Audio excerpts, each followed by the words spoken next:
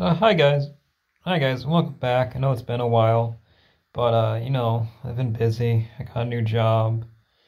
I got a job working for the Kingdom of Saudi Arabia. It's very exciting, very enjoyable. They saw my videos and they said, "Hey, we need you for a special project. We got our new city, Neom, and we need you to help promote it to the many peoples of the world." Unfortunately, it didn't quite pan out. I realized very quickly that my core competency of really nothing couldn't actually contribute much to the project. And the guy who hired me, I think he didn't actually speak English. Just kind of saw the video and saw that it had some number of views. So that's how I ended up there. And then I made actually made a whole bunch of videos, around 100 in the time I've been gone, but they didn't like any of them.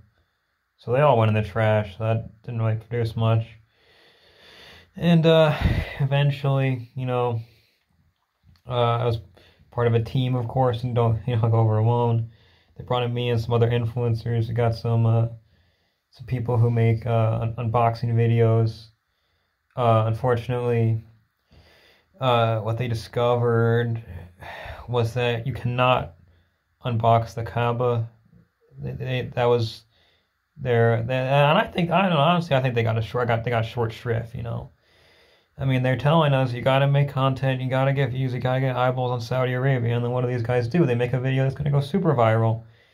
Unboxing the Kaaba live reaction, wow, crazy, gone sexual, would have been a banger video. Unfortunately, you know how it goes. These people, these old-fashioned media people just don't understand.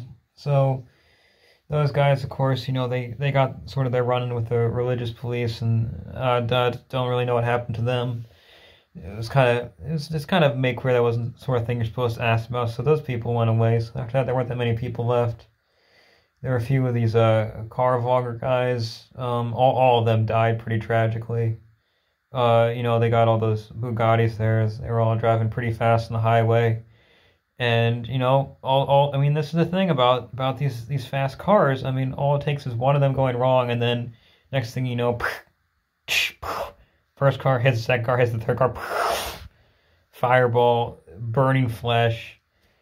It smelled like someone left some meat in the oven too long. It was just burning fat and flesh, and it was pretty gross to be around, to be honest. I think that actually might have hurt the whole kind of project. And then at this point, frankly, there weren't many of us left. I'd still failed to get a single video approved. I was, of course, making $400,000 a year in this role, so that was pretty nice. The other people there, I don't really know why they were brought over. These people, they were brought over. They brought over this Catholic podcast. The sort of the perspective from the Roman Church.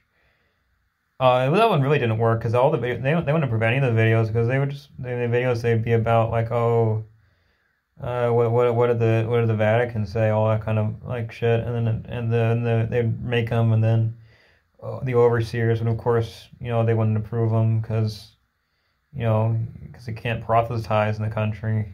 So I don't know what the hell they were doing there. I don't know what they were thinking. I don't know. And then I didn't talk to those guys much in general. They didn't talk to me.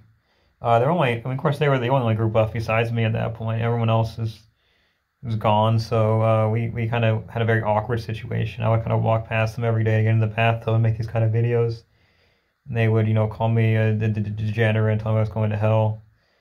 And I was like, okay, I don't know. I mean, I tried to tell them that, the Catholic religion, they got owned. If God was really on their side, why do you let the Protestants beat them?